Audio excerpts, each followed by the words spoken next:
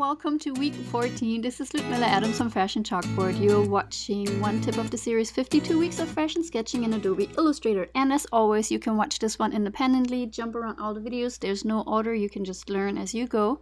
And today we're going to learn how to create, pretty much how to use rotation and alignment around a circle. And here is the file that you can download for free, and I created a brush here that you can play with based on today's example. There's a couple of things that you can do with this. What is rotate around a circle, right? A lot of times when we want to go into finer detail, for example for this rhinestone right here, I would have to draw each individual line if I didn't know how to do the shortcut, and I have to distribute it in the same distance around the circle. That's what I'm going to show you today, and then you can take it further where you can actually rotate the entire rhinestone around the circle. And then I took it a little bit further, and here we have like these fun animals.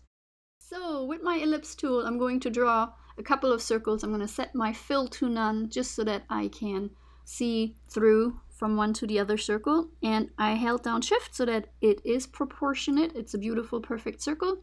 And then all I need to do is press Ctrl C or Command C for copy, Ctrl and F or Command and F to paste in front, which gives me a perfect copy on top. Then I can use my selection tool, and with shift and with alt or option I can make that copy bigger. So once again I need to make a copy, paste in front, shift and option or shift and alt drag, and that's already pretty good right here.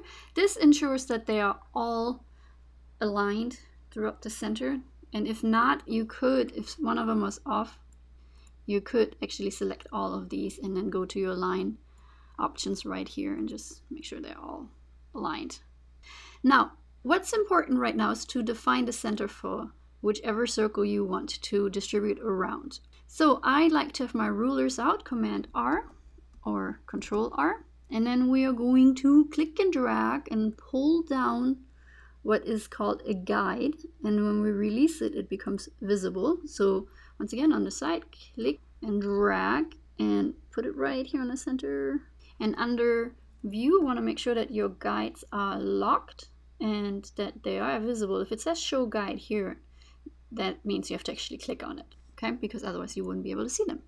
All right, so then we're going to bring in an element that we actually want to rotate around. And in this case, I'm just going to start with a simple line segment, and I'm using my line segment tool for that. So I'm going to just click and drag from here with shift so it's right on the vertical. And then what's really cool is when it's selected, we need to just press R, which is the rotate tool. You can also click on it. And then with option or alt, you need to click on the center of the circle, and right away you can see how my rotate option comes up. And in here we have to specify what the distance is that we want this to move. So here your preview needs to be toggled on and off. Let's say if I made the distance smaller, 25 degrees, you can see how my preview shows that step a little bit smaller. In essence, you would have to calculate 360 degrees divided by how many copies you wanted. So at 90 degrees you would see how I would only get 4 copies. So it jumped 90 degrees, so that would be 1, this would be 2, 3. Actually it's 4 total copies. So at 45 that would double up. So let's look at that again, just a little math here. So 45, 1, then here another 45, 2, 3, 4, 5, 6, 7, 8. Okay, let's do 45. I'm just going to say copy, and that's really important because what you're doing is you're in essence transforming this line to rotate and copy. What we need to do next is really simple. Under object we have something called transform again, and the shortcut for that is really important, which is Command D or Control D, and that's all we need to do. Control D or Command D again and again and again to finish our rotation. So let's do this one more time for a smaller degree here. Line segment tool, draw a little line. Once again, I'm starting here at the center. It doesn't have to be perfect, but I'm just going to shorten this just a tiny bit with my direct selection tool. There we go. All right, click on it.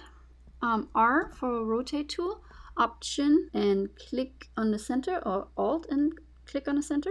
Now we're going to say 20 degree, see there. And then we say copy, and right away Control D, okay. All right, so I hope this is easy. I hope you try it out.